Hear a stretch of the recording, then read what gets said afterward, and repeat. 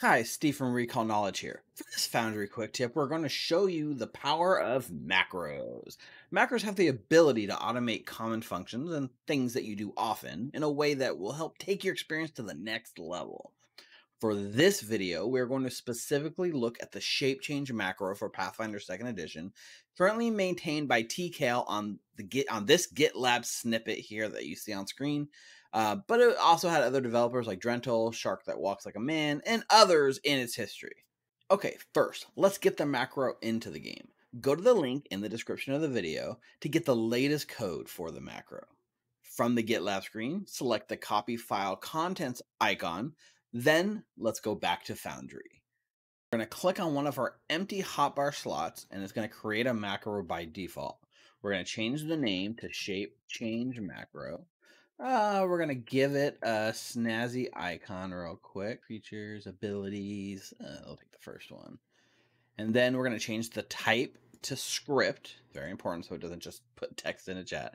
And then we're going to paste the macro in the command section down here. And we're going to hit save macro. That's it. Now the macro is ready to go.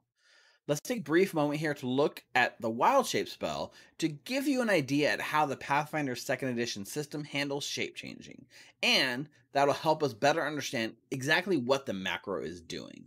So Pathfinder 2nd Edition uses what they call spell effects to change the underlying stats of the actor that they apply to. For Wild Shape, this includes different spell effects for all the different forms.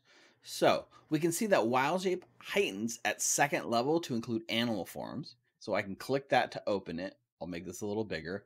When we scroll down, we can actually see different animal forms, each with their own clickable link. Each one of these links is actually its own spell effect. So what I will do is I will grab Hal here, and I'm going to drag the ape form to his token, and now it's applied to him. I can close all this. I can open Hal, and we can see by going to the effects tab that he is under the spell effect animal form ape. And if I go to the actions tab, I can see he now has the ape fist attack. Ooh, a 14. I don't think it's going to cut it out. But that's how the shape changing works in this system. Once the spell effect is applied to the actor gets all the boosts and attacks and benefits of that effect. So, as you can see, the Pathfinder 2nd Edition base system can handle shape changing all on its own, but it's a decent amount of work to dig down into those spells in order to drag and drop it to an actor. So, let's take a look at the macro. So, first things first, let's remove the existing effect from the effects tab on Hal. So he's no longer in the form. So next we're going to select our token and then click the macro to execute it. It's going to give us a prompt asking us which spell is being cast. In this case, we're going to select animal form and hit next. And then it's going to ask us on the next screen to choose our form. We will leave the ape form cast at level 2. I'm going to uncheck the token image just for now and hit transform. And just like that, I can open Hal again. We can see the spell effect is applied by the macro. The attack with the ape fist action is there just like it was before. 26 is a little bit better of a roll. Good job, Hal. And to remove this effect, instead of removing it manually from the effect screen, all we have to do is while our wild shaped token is selected, run the macro again, and the effect is removed, as we can see there. Not too bad, right? But let's try that other cool feature of the macro, the change token image. Okay, so select Hal, run the macro, choose animal form, go to next, choose ape again. Let's leave change token image selected, hit transform, and oops. As you can see, we just get the default token image for Foundry. Well, that's because we have not gone in and set all the images up properly. For this, let's swap to Clovis, our resident druid, which I have set the images up for. So for Clovis, if I open this screen here, you can actually see in this folder called Clovis Art, I have not only Clovis's image, but all the images for all the other forms already set, sharing the same directory.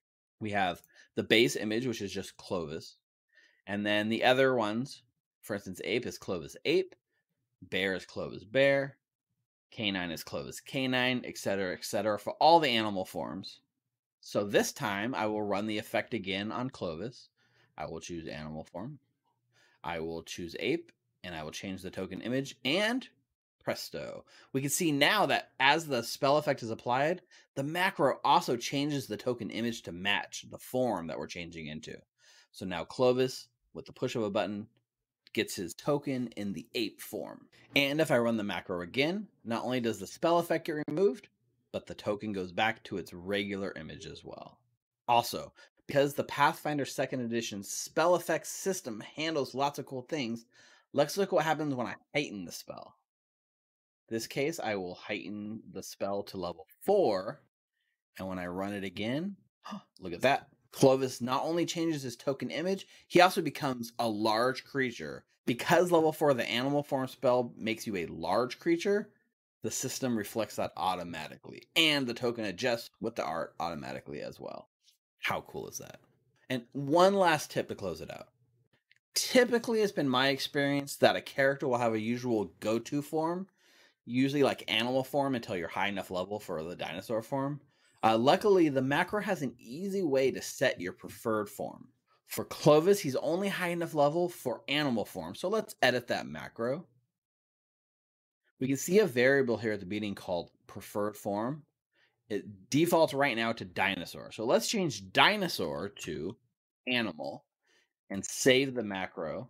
Now we can see that the macro defaults to the animal form here instead of dinosaur form, which saves me a few seconds selecting it every time I cast a spell. I can go to next. I can choose the frog form, transform. Just like that, we can see Clovis is now a frog. There's a whole world of macros out there. Some are included in the Pathfinder 2nd Edition system. Others are created by the community. Make sure to use them to help take your game's automation to the next level.